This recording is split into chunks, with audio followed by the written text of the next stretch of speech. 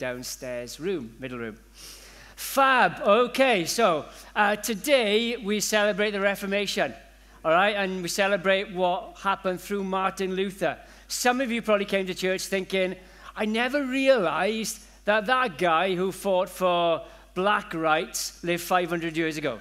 If you came, you confused him with Martin Luther King, all right? I don't know if you still get it. I used to when I was younger. So it was a Martin Luther King, 20th century guy, black American who fought for the rights of blacks in America. This is Martin Luther, 500 years ago. 1517 was the year when it all kind of kicked off. It all started where he'd been saved, okay? This is a guy who was a monk and tried really, really hard to please God. He knew he was failing all the time and it was killing him. He felt like he was in chains to the law that he was trying to keep and he couldn't keep it until he's looking at scripture and suddenly it hits him between the eyes, reading Romans. And it's like the righteous will live by faith. Something that's given, it just shocked him. It's like, oh, I don't have to try. I don't have to try and be good enough. God just gives it. And he just said basically to God, God, give it to me. I need it. I want it. And God changed him like that. And the scales came off his eyes, and he realized that, man, I've got to start doing something in Europe. I've got to change things. The church at the moment is shocking, which it was at the time. The Catholic Church, which is kind of the ruling church, was shocking. They were going around asking people for money so that their dead relatives could get forgiveness of sins and go from purgatory to heaven. Doing awful, shocking things like that. They were making stuff up. And people didn't have the Bibles, so they could say whatever they wanted, really, and get away with it. But one of the things, the main thing that Luther found is like, I don't have to try and earn my way to heaven. I can't earn my way to heaven. It's grace. It's given. And when he got that and he realized the freedom in that, man, he was ready to take on the world. And he pretty much took on the world. And some of you will know the story of when in 1521, he's brought to a meeting where Charles V, I think, was kind of the emperor at the time. You'll have to look that up, I'm not sure. And loads of the princes of all the regions and Germany and other areas and all the bishops and the cardinals and so on, they're all there. And they're all like hundreds of them saying to this little guy, Martin Luther, you take it back, son. Everything you said, everything that you're preaching, you're spreading, you've got to recant. Take it back. Say, I didn't mean it. And in front of, it's seemingly like the whole of the church, the whole of Europe, all the laws that be, he says, no, here I stand. I can't do anything else. I can do no other. So help me, God. And it took a man like that to just revolutionize the church in Europe. And the church rediscovered the amazing truth of the gospel that had been mostly hidden. Not completely, because they were obviously true believers around, true Christians. But Martin Luther did something incredible. We can't say this morning that this church is here, that you were saved if you're a Christian this morning, because of Martin Luther. But we do know that that man standing for Jesus and for the scriptures made a massive difference right across Europe, which has resonated throughout the centuries. So we owe that man a debt. But essentially, we're celebrating 500 years, which is fantastic, which is why we got balloons, which are kind of going down.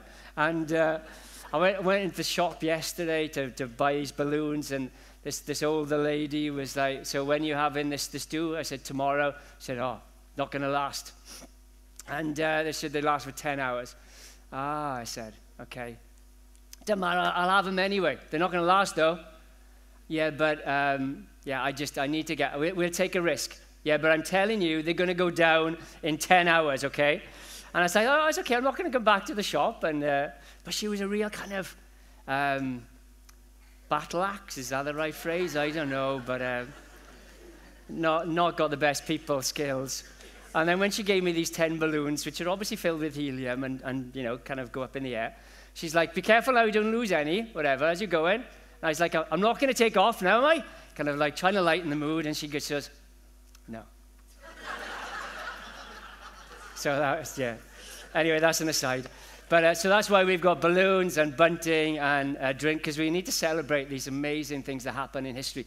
Learn from them and be inspired by them. But we're in the book of Romans, okay, which is fitting for Reformation celebration. Reformation Day is the 31st October, which is Tuesday. This is the closest Sunday. But yeah, a huge book that influenced Martin Luther. We're in chapter 3. The book of Romans is all about grace. How you come into grace, how you live as a result of grace, unifying in grace, and then practical considerations as a result of grace. It's all about grace. But for the first 3 chapters, what Paul is writing to the Romans, he's kind of explaining the gospel, yeah? And he's sort of saying, this is what you need to grasp in order to get to Jesus. And so he's really kind of nailing home sin. The fact that everybody in the world is a sinner. And so he kind of starts in chapter 1 with everybody, even the people who say, well, I don't care about religion or whatever, I don't even try. He's like, but yeah, God is still going to judge you. And then he goes through to the people who are kind of moral, but they're not Jews. And he's like, yeah, you're sinners as well. And then he talks about the Jews. He attacks the Jewish people and says, you know, you've got the law. That's not going to save you. The last time we were in chapter 3, verse 1, and we saw then that even though they had the privilege of the law, he was answering all these questions of the Jews that they were throwing at him, I guess. But now this morning we get to verse 9. So we're going to go from verse 9 through to 22, okay? Now, this is going to be a bit of a shock this morning for some of you, maybe. If you've come to church wanting it all to be kind of flowers and all pretty stuff or whatever, and all uplifting stuff, this is going to shock you a little bit, all right? It's like so far, he's trying to like nail people, trying to drive home, you're all sinners.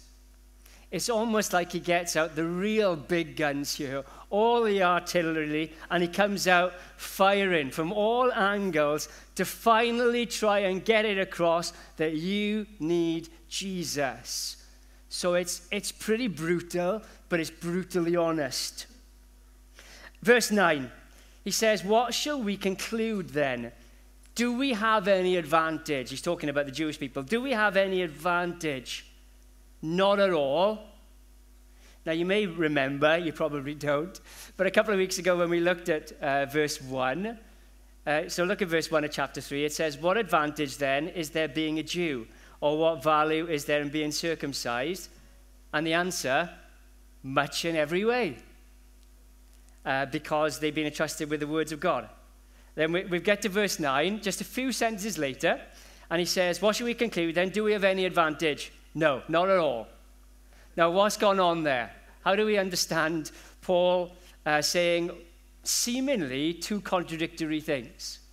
Well, one thing we've got to realize is that it's really important that you don't take Scripture out of context. That's what people do, isn't it? They take an individual verse, and you can make something on its own, say pretty much whatever you want. So if you really want to be honest to Scripture and find out what God really is saying, you've got to look at the context. The verses around, the book that the verses are contained in, and then the books of the Bible that book is part of. You've got to look at the whole context to really get what God is saying. And so when you look at verse 1, for instance, and he says, what advantage is in there being a Jew or being circumcised? He says, lots, when you consider that you've been blessed with the words of God. You've been entrusted with the word of God. That's an amazing privilege. That's a blessing, okay? But he's saying it from a different angle now. So have we any advantage? Now listen what he says. Not at all, for we have already made the charge that Jews and Gentiles alike are under the power of sin.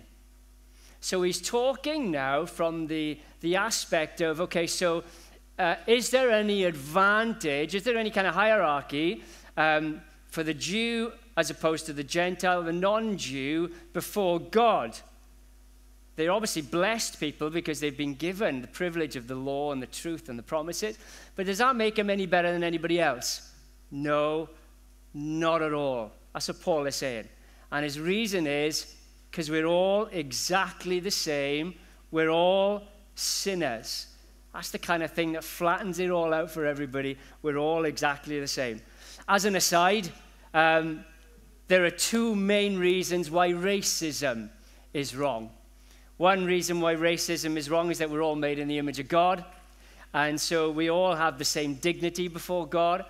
Adam was created in God's image. We all descend from Adam. So irrespective of color or ethnicity, we are all equal before God. It's one reason why racism is so very wrong. A second reason why racism is so very wrong is that actually we're all sinners as well. And that kind of flattens us all out. And whilst we may look at other people and say, okay, there are kind of degrees of sin, and some people in an outward sense do some really bad things, and some people don't do such bad things, and God will reflect that in his judgment because he is just. Ultimately, though, internally, we're all sinners. And that makes us all ultimately the same. We're all sinners. So we can't in any way or in any area of life elevate ourselves and think we are better than anybody else. That just isn't an option for you and I. Verse 18 then comes, verses 10 to 18. Now what Paul does here is he goes to the Old Testament and he's like, right, I'm going to prove this to you now, guys. You people who think that I'm a new person who's got this new religion, let me quote to you from the Old Testament. Let me show you what God says. And so he goes back to Ecclesiastes. He goes back particularly to Psalm 14, and then 53, and 140, and 10, and 36, and Isaiah 59. He quotes and alludes to loads of Old Testament passages to really bring home that God has always said in the Bible that we are sinners. This is where it becomes brutal. Listen to this now. So this is verse 10. We read verses 10 to 12 now. And we're going to see if you can spot a recurring word or phrase. As it is written, there is no one righteous, not even one. There is no one who understands. There is no one who seeks God. All have turned away. They have together become worthless. There is no one who does good, not even one. You spotting the recurring words and phrases there? The phrase no one or not even one is used 6 times. And then from the other point of view, all have turned away and together become. It's like this all-encompassing phraseology that Paul is using to basically say, this is everyone now, guys. So he starts off, there is no one righteous, not even one. So you can't go through the entire world, or you can go through the entire world rather, and you go to every single person. You can spend a year with every single person, and you will find out that they are not righteous. You'll find that out. Whether they be a pope, or whether they be Mother Teresa, or whether they be Martin Luther King, or Martin Luther, or whoever it is, whatever they look like, whatever job they have, whether they're teachers, whether they're lawyers, especially if they're lawyers. No, I'm joking. That's just what, I don't know why they say that. Traffic wardens I would get, but I don't know. Anyway, moving on, but you won't find anybody in this entire universe that is any different. We are all sinners. Not one person is righteous. Don't be fooled, guys, by smiling faces. Don't be fooled, guys, by posh robes.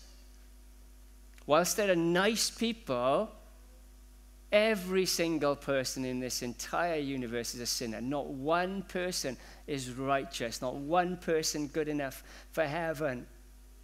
He says, verse 11, there's no one that understands. No one understands.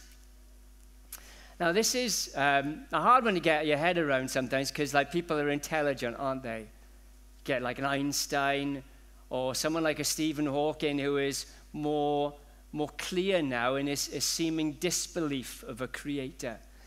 And he seems to be the most intelligent person in the universe at the moment.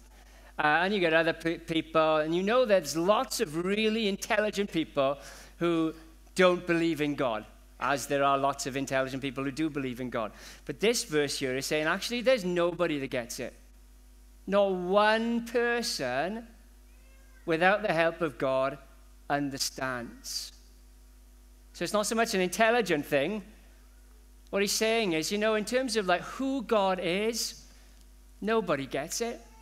Nobody understands naturally how holy he is, how pure he is, how majestic he is, how powerful he is. Nobody gets that. Nobody can. They try and think it through, and they come up with their own ideas, and generally they create a God in their own image, and it's bound up with the kind of sinful ideas of what God is like. No one really understands themselves either. You find out when you talk to people, and you try and kind of like, do you understand you're a sinner? I don't see that. I don't get that. We don't understand. Naturally, we can't understand what we are like. We can't understand the need for Jesus. It's just not something that naturally we get. It's not an intelligence thing. But all of us, because of sin, can't understand anything about God, about life, about how it all works. He says there's no one, second part of verse 11, who seeks God. No one who seeks God. All turn away, carries on and says. We don't even want to go for God. Sometimes you can say to people, listen, the Bible says, if you seek me, you will find me. If you search for me with all your heart. And people say, I've done that, I've tried that. And what have you done? You prayed for 2 minutes or something? It's like our natural inclination isn't to run after God and to want God. Our natural inclination is to go after anything, to seek anything else other than God. Nobody seeks God, the Bible says. All have turned away, and together they've become worthless. Now that's the shocking phrase, isn't it? I just remind you now, this isn't me having a bad day. This isn't me being grumpy. This is me telling you what the Bible is saying, okay? Every one of you here, everyone in the world, become worthless. Created in the image of God with amazing dignity, incredible value, amazing individuals before God. And still there's that value there in one sense, but because of sin, we've become worthless. So God looks at us and you've made yourself worthless. It's like you take a really expensive work of art, a masterpiece, like a Mona Lisa or something. Imagine that you buy that. It costs you £50 million, for instance, if you're able to buy it from the Louvre. And so you've got this in your house now. You've got the Mona Lisa. But then, you decide one day, you get the Sharpie out, you draw on the kind of moustache and the beard and the glasses and so on. You change, you give it an afro. And you start to just doodle all over it because you think that'll be fun. And you start to kind of ruin this picture. And then you start to just splotch paint on it. And you don't put it up on the wall, it's on the floor. So you're walking all over it, and you're breaking the kind of the canvas. And it's all out of shape, and now it's covered in mud and dirt, and it's scraped. And then the cat likes to go on it, likes to scratch on it. So the cat has scratched this to pieces. And it's a real mess. You go out one day, you come home drunk, you urinate all over this masterpiece that's on the floor. And so you've got something here that was worth £50 million. It's incredible value. But you've taken it, you've just abused it, you've completely messed it up. You've made it something ugly. You've made it something disgusting, dirty, vile, smelly, and worthless. That's you and me. That's what the Bible is saying. That's what we do with how God has made us. We become worthless. And then he just says again, there is no one who does good, not even one. And so if any of us have it in our minds that I can do good, I can do enough good to get to heaven, this is what it's saying here, saying, no, you can't. You cannot do any good. Everything you think, everything you do, even your motives, they're tinged with, spoiled with, marred by sin. You can't do anything good. Get that out of your head. So Paul is saying here. You know, even as believers, it's really important that we remember that as we go on in our Christian lives, we're still totally dependent on God for everything. Once we start thinking, I'll do it my way, we'll just stick sin in it. We will. We need, because that's what Jesus said, you can't do anything without me. You can't. I need constantly to be saying, God, you fill me. You work in me. Anything good that I can ever do. Anything where I can understand you. Anything where I start to seek after you. All of that only comes when God is in us. It all comes from God. It can't come from anywhere else. It certainly can't come from you and I. So dependent on Jesus, guys. All right. He gets graphic now. He wants to make it a little bit vivid to drive this home. And so he uses 3 kind of body parts to illustrate sin. It's kind of the body parts, I guess, where sin is most clearly seen. So in verses 12 and 13 to 14 rather, he talks about the mouth or the throat or the tongue. In verse 15, he talks about the feet. And then in verse 18, he mentions the eyes. Okay, so first of all, verse 13, let's read 13, 14. Their throats are open graves. Their tongues practice deceit. The poison of vipers is on their lips. Their mouths are full of cursing and bitterness. That's an incredible description, isn't it, of what we're like with our tongues and with our mouths. Open graves, not empty graves, just open graves. It's like the throats are like these things that just devour people with these poisonous tongues that we have, the things that we say about people. I don't know if you noticed that or find that about yourself. It's amazing. When I was reading this week and just thinking about my throat, my mouth being like an open grave, and then catching myself talking about people and almost running them down, just so quickly wanting to destroy people, thinking, man, that's right. My throat is like an open grave. Just want to destroy people all the time with my tongue. The next verse 15, their feet are swift to shed blood. Ruin and misery mark their ways, and the way of peace they do not know. In other words, in our actions and in our reactions, we are so quick to run headlong into sin. I don't know if you noticed that when somebody riles you or winds you up or hurts you or whatever, how quickly you want to get them back. How quickly you want to just run headlong after them to do something to sort that out.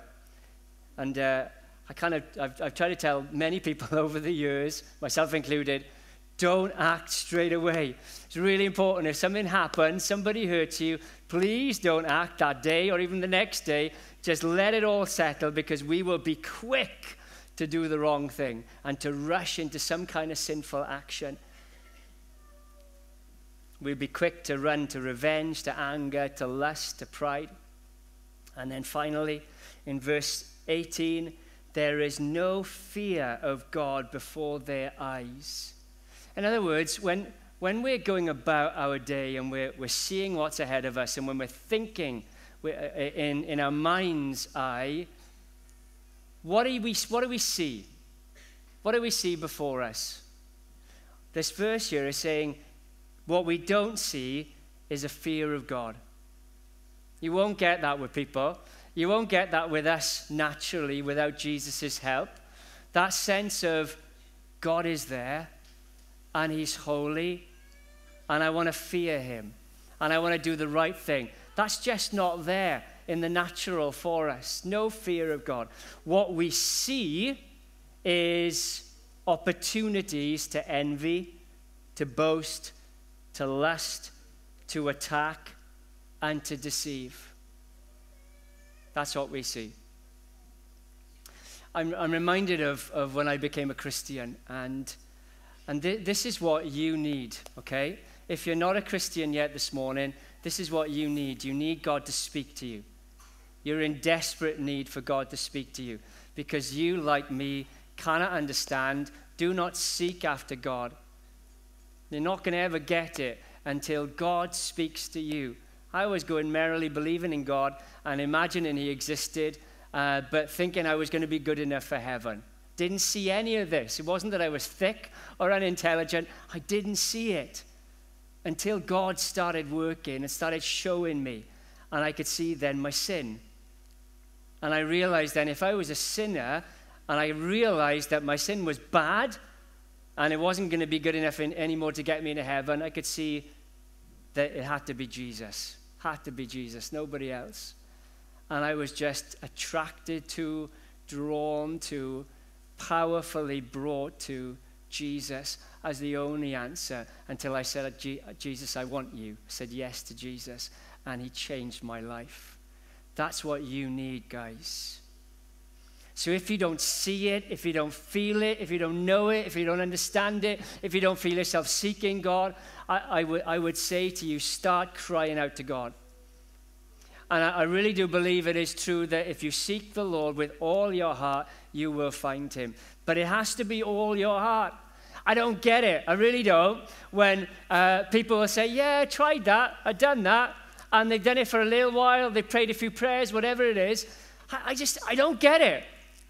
I just think, if there's the possibility that there's a God, if there's a possibility that there's a heaven and there's a hell, and if there's a possibility that what I've heard a preacher say once is true, then why don't people just, I'm not letting this go. I have to. I think of Leo Tolstoy, who in his life just thought, I've got to find the meaning of life. And he tried it everywhere. He went absolutely everywhere looking for what is life all about. And it failed him. Failed him with women, it failed him with money, it failed him with success and fame until he found Jesus. And then he thought, this is it. And he found life in Jesus. I just don't get it, guys. If you were here this morning, I don't get it. And you really don't care that much. Or you almost say, well, if there's a God, he's got to reveal himself to me. I would say to you, you've got to seek him. You've got to be crying out to him saying, God, if what Neil is saying this morning is true, show me. Show me. I need to see it. This is really important because he's talking about the fact that I'm a sinner and I'm going to go to hell without Jesus. This is really important. Is that true, God? Show me. You can't let that go, can you? You can't just walk out and think, this is not important. I'm going to get on my life now. I'm just going to get a job. I'm going to get a new Xbox, whatever it is. It's not important, is it? Cannot be any more important than you getting right with God. Gotta seek God, guys. Gotta seek God. And so, well, Paul gets to the end of this section now. Hopefully with his readership and hopefully here this morning, nailing it really to say, listen, you need Jesus. Verse 19, now we know that whatever the law says, it says to those who are under the law, so that every mouth may be silenced and the whole world held accountable to God. Therefore, no one will be declared righteous in God's sight by the works of the law. Rather, through the law, we become conscious of sin. What he's saying there is, particularly to the Jewish people of the day, because the law was everything to them, and they thought that the law was given so that we could try and keep it in order to earn our way to heaven. He's saying, no. Can you not see now? The law was never given as your method for getting to heaven. If anything, the main purpose of the law was to show you that you needed help, that you needed Jesus. It condemns us, the law does, doesn't raise us up to heaven. But verse 21.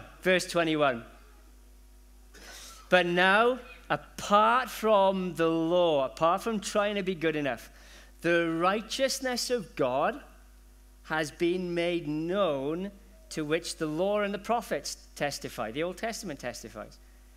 This righteousness is given through faith in Jesus Christ to all who believe. It's given. That's it. It's given. So if you and I want to be righteous, right, good before God, we can get the righteousness of God, the perfection of God himself. We just get given it. That was it. When Martin Luther got this, when the penny dropped, oh man, it completely changed his life. And it set in motion this incredible movement throughout Europe, which just changed everything. It's like, I don't have to try and do good works in order to get to heaven. I get to heaven because God has just said, I'm making you righteous now because of Jesus. Fantastic, I'm free. I'm free from the law. I don't have to try and keep it any longer. So what are good works for? Good works are now for just showing how amazing God is. Good works are now for me just to live in them because they're fantastic. Good works now are for me to bless other people. So there was an incredible movement through Christianity, true Christianity, because of the Reformation. So as a result of the Reformation came amazing waves of social improvement. Abolition of slavery, improved rights for workers, improved conditions in institutions, orphanages, food and housing for the poor, and so on. And they were just in large driven by Christianity and by this revelation that God actually loves us through Jesus. And now, to reflect how amazing he is and how good he is, we just want to love other people. Martin Luther, and we'll finish with this now. Martin Luther wrote this little booklet after he was converted, and he called it The Freedom of the Christian. And in it, he gave a kind of an illustration, a metaphor, if you will, to describe what God does, the gospel. Hopefully this will show you this morning how amazing the gospel is, and show you how simple it is, and show you that God is just ready right now to do something incredible for you and give you salvation, righteousness, make you ready for heaven, free you from all the law, all condemnation, all guilt, come into your life and love you for the rest of forever. So this is the illustration that Martin Luther gave. He told the story of a king who married a prostitute. And in this illustration, the king was representative of Jesus and the prostitute representative of you and I. So this girl could never have made herself a queen. She just didn't have it about her. She didn't have the right background, the right upbringing. She didn't have the right bloodline or behavior. But the king sought out this girl, and he proposed to her, and he set his love on her. She says yes. And he makes his vows then to this girl, and he makes her his own, promising to love her and to be faithful to her forever. In doing so, he bears all her debts, and he shares his boundless wealth with her. She didn't earn it. She didn't achieve it by acting like a queen. And even when she became queen, she didn't immediately change and act in a royal way. She still couldn't. Although day by day she did change to become more like the person she now knew she was. But when the king made his eternal promise to her, he changed her status. So for all her dark and debauched ways, that former prostitute became a queen. That's kind of what God does for us. He takes us. We said this morning that we are sinners and that we don't deserve anything from God. No matter what we try to do to look the part, to look like a Christian or whatever we think, like Martin Luther going to a monastery and trying his hardest, we cannot. But what God says to you, but I will make you. I will make you. I got an offer for you this morning. That's what he says. I got an offer for you. I want you to be mine forever. All your debt, everything you've ever done wrong, I'm taking that off you. Because my son actually paid that debt on the cross for you. That's how amazing it is. That's how much he loves you. I'll take that. I'll take that off you right now. Instead, I'll just give you all my riches. I give it all to you. And I come into your life. I'm going to be your father. I'm going to be your friend. And the inheritance that is Jesus's, you're going to get. and I'm going to be faithful to you. And I know that for the rest of your life on earth, you're not going to be perfect. In fact, every day, I know you're going to struggle to be like my son Jesus. You're going to fail every day. Doesn't matter, because I'm choosing to love you. And I'm choosing to be faithful to you every single day. And so I'll never leave you. And I'll never let you go. And I'll never let you down. Will you say yes to that? Will you say yes to that amazing offer of God for you? He's done it all, so you don't have to do anything. And you just say, yes, Lord, I want that. Want that. Let's pray. Father, Lord, I appreciate that this was in some ways a serious, somber message almost this morning, God, because it just highlights a truth, but it's a hard truth to take on board, God. And none of us like to hear it, but we like to pretend it's not true. But it is true, God, that we are sinners. What's amazing, though, Father, is that you made a way. And you made a way by sending Jesus, who died for me on the cross and took all my sin so that I could be forgiven, so that you could bring me into a relationship with you because of him. Oh, Lord, I want to ask you this morning, please will you, by your Spirit, show people who are not yet saved that they need Jesus this morning. Show them, God, like you showed Martin Luther, like you've shown countless others, like you showed me, like you showed many others in the congregation here this morning. Show them, God. Only you can do that. I can't, God. I can shout till kingdom come.